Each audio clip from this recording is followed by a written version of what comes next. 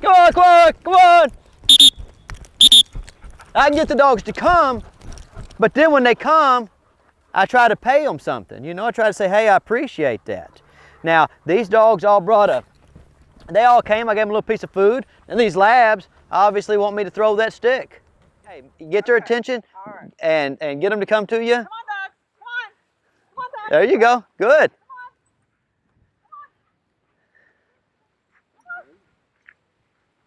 Very good. Now back up the hill.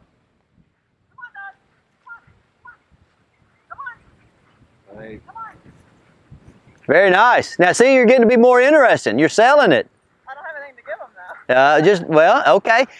If you don't have anything to give them like a treat, then you make the activity with you that much better. So you pet on them and love on them and stuff. That German Shepherd feels real left out, huh? Yeah. Okay. All right. Now you kids try it. Run down there and get those dogs' attention.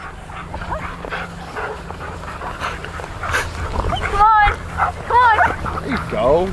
Nice. I think the lads. Very nice. They're leading. They're just running. Mark, you want to try it? You want to try being the fun guy? Yeah. All right. Let's see you be the fun guy. Hey, come on, dog. Come on. Hey, come on. Come on, dog.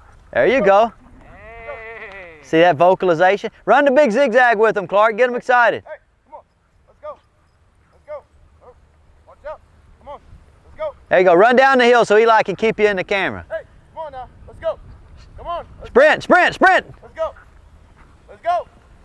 See, they quit. Now, we came out here and we ran around with the dogs, okay, and we made them understand that if they come to us, good stuff happens. Now, sometimes that good stuff is they get a little treat, sometimes you throw a ball for them or a stick for them, and sometimes you just love on them. If you just get out and you run, you move around, you zigzag with your dogs, it's the same thing. You can do it with a bicycle, you can do it on your four-wheeler, whatever you want. It's the movement itself. The movement itself is self-reinforcing. Does that make sense? So you don't have to be running with them necessarily and be like, oh, here's a treat, or running with them and be like, oh, let me pet you.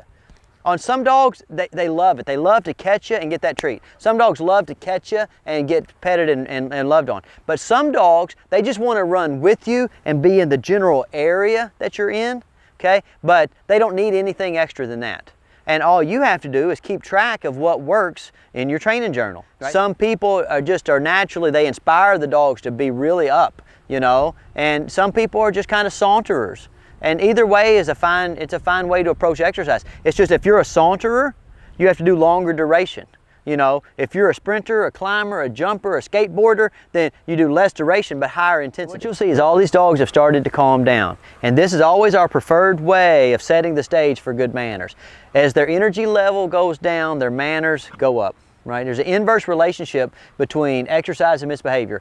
More exercise, less misbehavior. Less exercise, more misbehavior that you have to be creative in dealing with. Okay, so we'll take these dogs who are nice and tired. We'll go up here on the small challenges course, and it's going to be much more likely that they're going to be able to focus and stay on track. Come on, dogs. See? You get right over here with me. Stay pretty close. Easy. Very nice. Easy. Very nice. Now kind of catch up here. Easy. Good. Easy. Good. Now watch here. Up. And we're going to pause the dog in the middle. Wait. Let the balance point change. I'll help Tommy down, then I'll help you. Very nice. Okay, there you go. Sell it. Good. Easy right there. Wait. Balance point changes. Nice, I appreciate it. Now we'll go up the steps, up, up, up. Very nice. Now we're doing stuff high off the ground. We got to, you know, keep the dogs calm so they don't make a big mistake. Easy.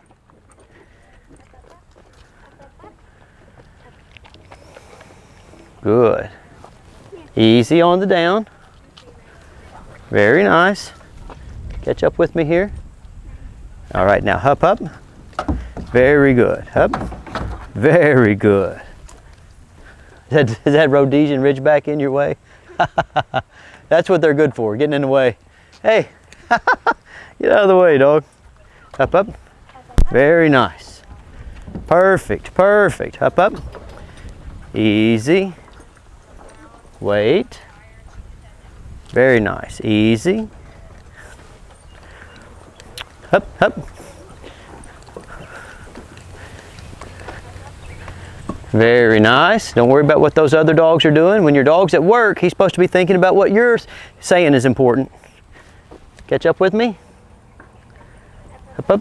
Very nice. Good. Now we're going to go up this little A-frame and slow on the descent. Very nice. Up over this table. Up, up. Good. And then we're going to get up on top of this exam table and we're going to tell the dogs to sit and stay. So hop up, Tommy. Good boy. And so sit and stay there. And you're going to get Bentley up there. Now this short hair will be the death of me trying to get it to sit and stay. Come on. We'll bring a lab up here to kind of show him how to do it. Stay. And of course we got a ridgeback in the back going, dude, why are you guys minding? Don't you know we're dogs? We get to do what we want. There you go. But see how easy that is? That's our whole vocabulary. Come, let's go, hup, easy, wait, and stay.